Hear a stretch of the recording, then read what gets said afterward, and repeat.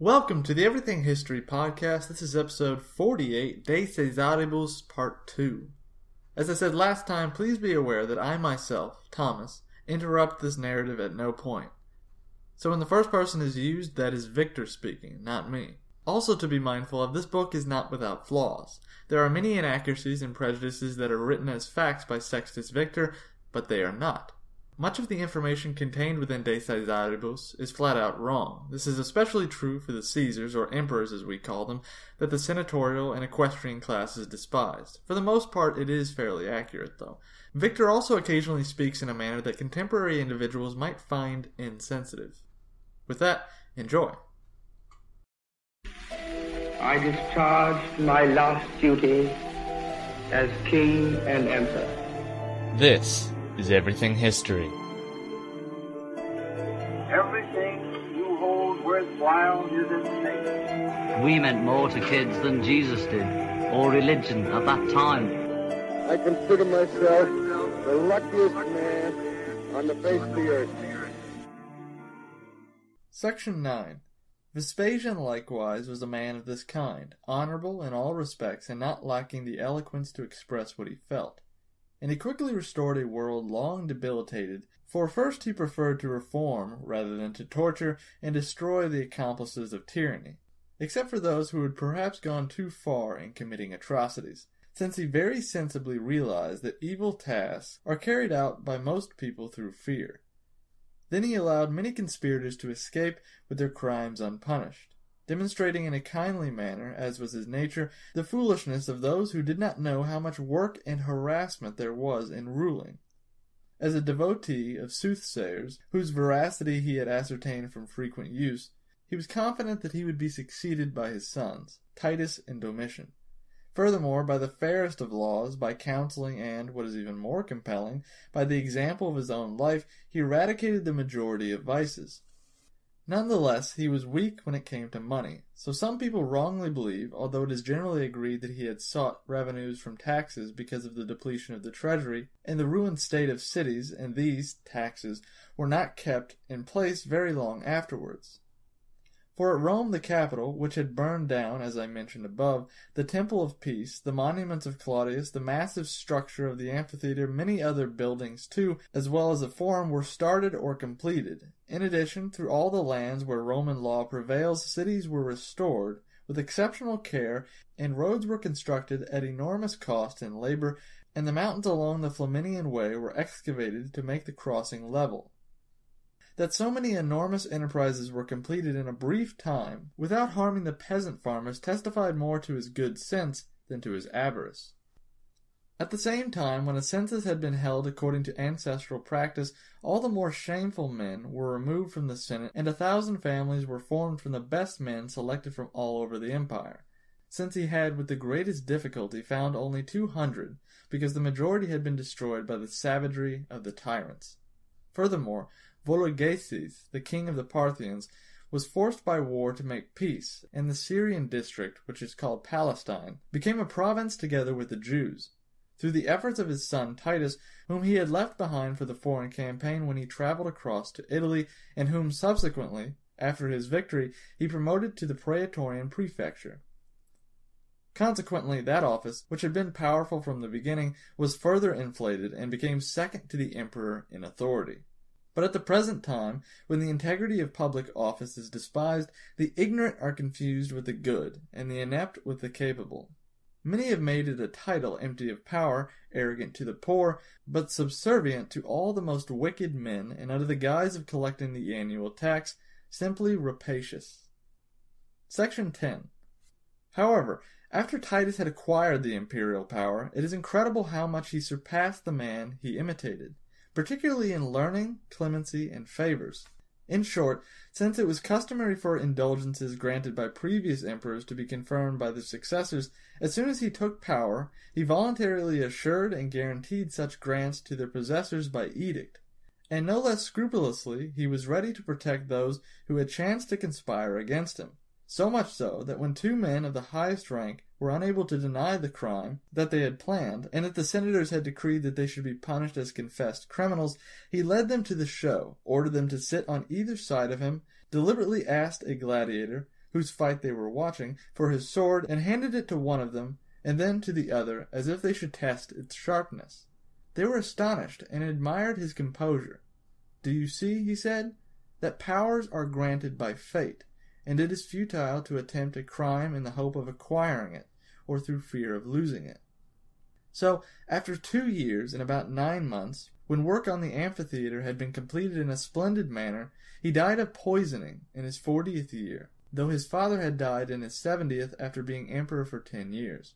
His death was truly such a source of grief for the provinces that they called him the darling of the human race, and mourned for a world that had been left fatherless. Section 11.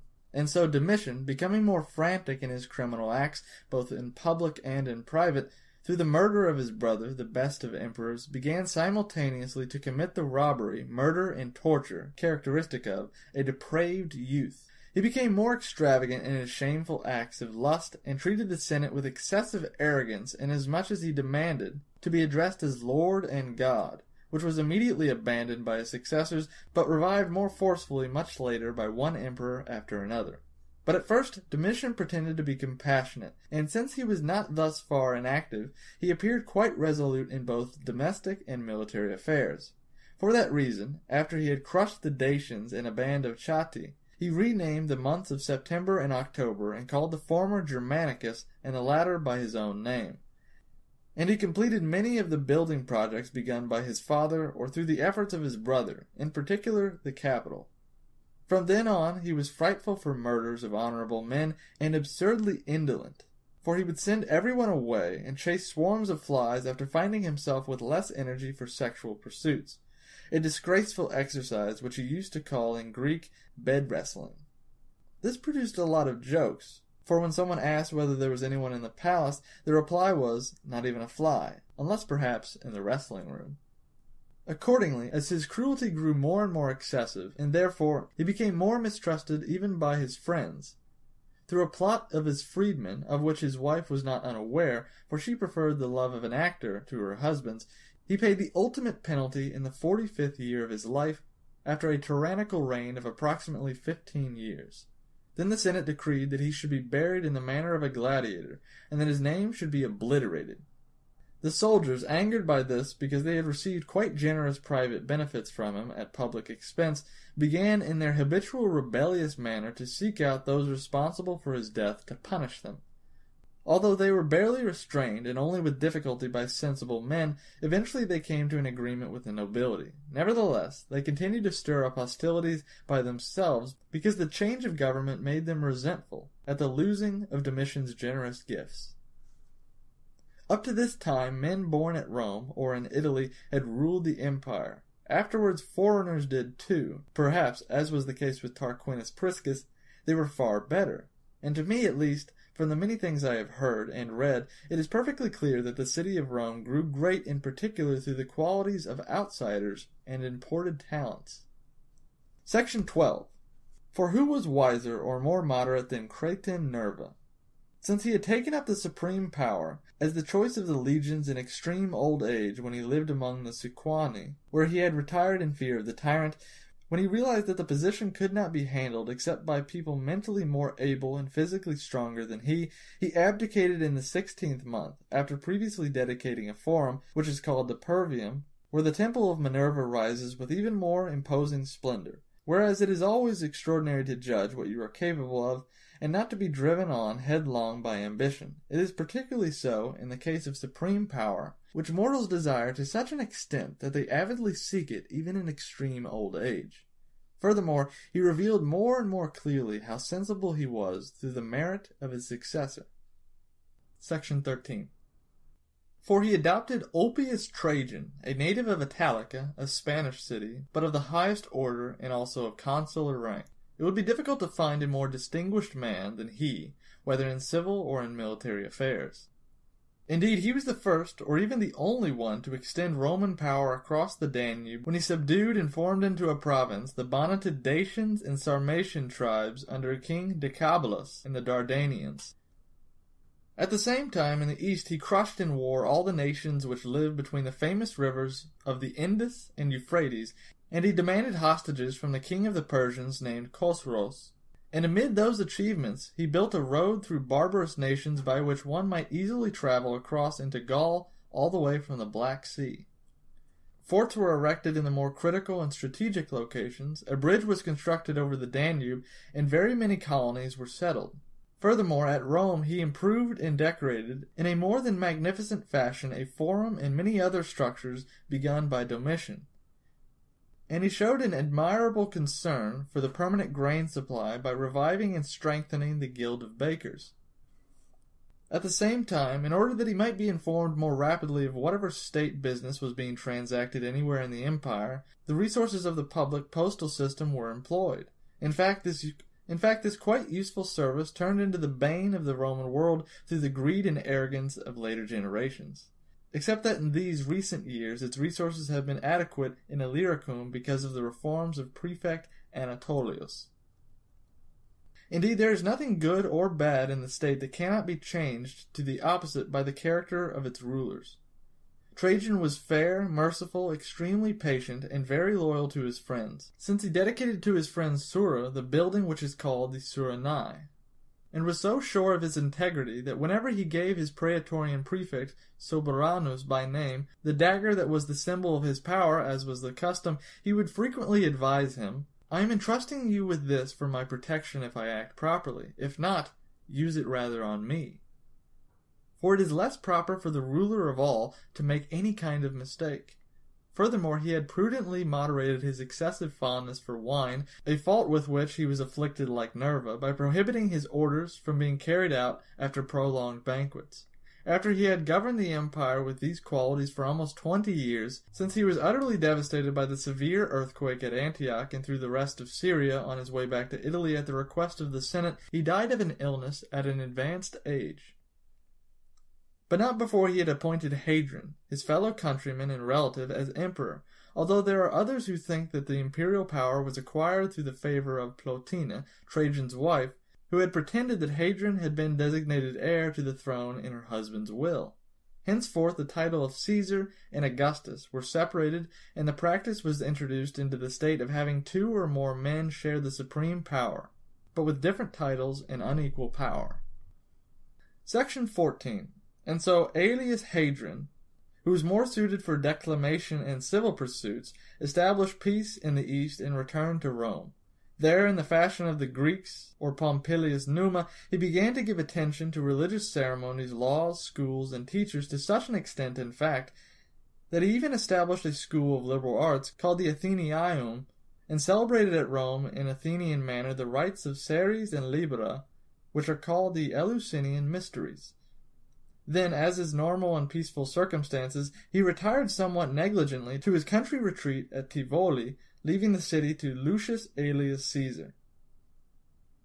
He himself, as is the custom with the fortunate rich, built palaces and devoted himself to dinner parties, statuary, and paintings, and finally took sufficient pains to procure every luxury and plaything. From this sprang the malicious rumors that he had debauched young men, and that he burned with passion for the scandalous attentions of Antinous, and that for no other reason he had founded the city named after him, or had erected statues to the youth. Some, to be sure, maintained that these were acts of piety and religious scruple, because when Hadrian wanted to prolong his life, and magicians had demanded a volunteer in his place, they report that although everyone else refused, Antinous offered himself, and for this reason the honors mentioned above were accorded to him. We shall leave the matter unresolved, although with somewhat of a self-indulgent nature, we are suspicious of a relationship between men far apart in age. Meanwhile, after the death of Aelius Caesar, since he himself was not mentally strong enough, and was for that reason treated with contempt, he convened the senators to appoint a Caesar. As they were hurriedly assembling by chance, he caught sight of Antoninus, supporting with his hand the faltering steps of an old man, his father-in-law or his father. Singularly delighted by this, Hadrian gave orders for him, Antoninus, to be formally adopted as Caesar, and for a large number of senators, to whom he had been a laughing-stock, to be immediately executed by him. Not long afterwards, Hadrian died of consumption at Baiae, at a rather ripe old age, in the 22nd year of his reign, less a month. On the other hand, the senators were not even swayed by the entreaties of the emperor to accord him the honor of deification. So deeply did they mourn the loss of so many men of their order. However, after those whose death they were grieving suddenly appeared, and each one embraced his relatives and friends, they sanctioned what they had refused. Section 15. Meanwhile, Helius Antoninus acquired the surname Pius. He was virtually unblemished by the taint of vices. A man of a very old family, from the municipality of Lanuvium, he was a senator of Rome. He was so fair and of such upright character that he plainly showed that perfect dispositions are not corrupted by continuous peace and long-lasting leisure, and, in fact, that on that account cities will be fortunate if wise men rule. In short, he remained the same for 20 years, during which he managed the affairs of state and celebrated in magnificent manner the 900th anniversary of the city. Yet perhaps his lack of triumphs appears to be a sign of inactivity, which is far from the truth, since it is undoubtedly more important that no one dared to disturb the established order, nor did he make war on peaceful nations to make a vain display of himself. Furthermore, lacking male heirs, he provided for the state through the husband of his daughter. Section 16. For Antoninus adopted into his family and into the imperial power Marcus Boionius, who is known as Aurelius Antoninus, and was from the same town and of equal nobility, but far superior in pursuits of philosophy and eloquence. All his actions and decisions, both civil and military, were divinely inspired. But his inability to restrain his wife spoiled this, for she had erupted to such a degree of shamefulness that while staying in Campania she would haunt the beauty spots along the coast to pick out those sailors, because they mostly work in the nude, who would be particularly suitable for her disgraceful passions. Accordingly, when his father-in-law had died at Lorium at the age of 75, Aurelius straightway admitted his brother, Lucius Verus, to a share of the power. Under his leadership, the Persians under their king, Vologeses, though at first they had been victorious, finally yielded a triumph. Lucius died within a few days, thus providing material for the invention that he had been destroyed by the treachery of his brother, who, they say, was vexed with envy at his exploits, and had devised the following deception at dinner. For with one side of a knife smeared with poison, he cut a piece of a sow's udder with it and deliberately set it aside. He ate one slice, and, as is customary among close friends, he offered the other, which the poison had touched, to his brother. Only minds with criminal inclinations can believe this of such a great man, especially since it is generally acknowledged that Lucius died of illness at Altinum, a city in Venetia, and that Marcus possessed such wisdom, gentleness, integrity, and learning, that as he was about to march against the Marcomanni with his son Commodus, whom he had substituted as Caesar, he was surrounded by a throng of philosophers begging him not to commit himself to a campaign or to battle before he had explained some difficult and very obscure points of the philosophical systems. So in their eagerness for learning, they feared that the uncertainties of war would endanger his safety, and fine arts flourished to such an extent during his reign that I consider precisely this to have been the glory of the times. Ambiguities of the law were admirably clarified, and, by eliminating the custom of posting bail, the right of laying a charge and having it disposed on a determined date was duly established. Roman citizenship was granted without discrimination to all, and many cities were founded, settled, restored, or embellished, and in particular Punic Carthage, which fire had terribly ravaged, and Ephesus in Asia, and Nicomedia in Bithynia, which had been leveled by an earthquake, just as Nicomedia was in our time during the consulship of Cerealis. Triumphs were celebrated all over the nations which, under King Marcomarus, used to extend all the way from the Pannonian city which is called Carnuntum to the center of Gaul. So in his 80th year he died in the prime of his life at Vienna, to the very great distress of all people. Finally, the senators and common folk, who were divided in all other matters, voted everything to him alone, temples, columns, and priests. Section 17. But his son was considered quite detestable for his despotism, which was savage from its beginning, especially when contrasted with the memory of his predecessors. This is such a burden on successive generations that, apart from our common hatred of the undutiful, they are more loathsome for being, as it were, the corrupters of their kind. Clearly energetic in war, because of his success against the Quadi, he had called the month of September Commodus. He constructed a building to serve as a bath that was hardly worthy of Roman might. Indeed, he possessed such an utterly harsh and cruel nature that he frequently butchered gladiators in mock battles. Since he would use an iron sword, his opponent's swords were made of lead. When he had finished off very many in that manner, by chance one of them named Scyva, who was very bold, physically powerful, and a skilled fighter, deterred him from this passion. He, spurning his sword, which he saw was useless, said that the one with which Commodus was armed would be sufficient for both of them. Fearing that in the struggle he might have his weapon torn away from him and be killed, which does happen, he had Scyva removed, and, now more fearful of the others, he transferred his ferocity to wild beasts. Since all people were horrified at his insatiable bloodthirstiness through these activities, his closest associates in particular plotted against him. In fact, no one was loyal to his regime at all, and even his cronies, by whom the power of those men was maintained, while they were wary of a criminal mind that was inclined to cruelty, thought it safer to overthrow him by any means whatever, and actually sought to poison Commodus, albeit very secretly at first, in about the 13th year of his reign.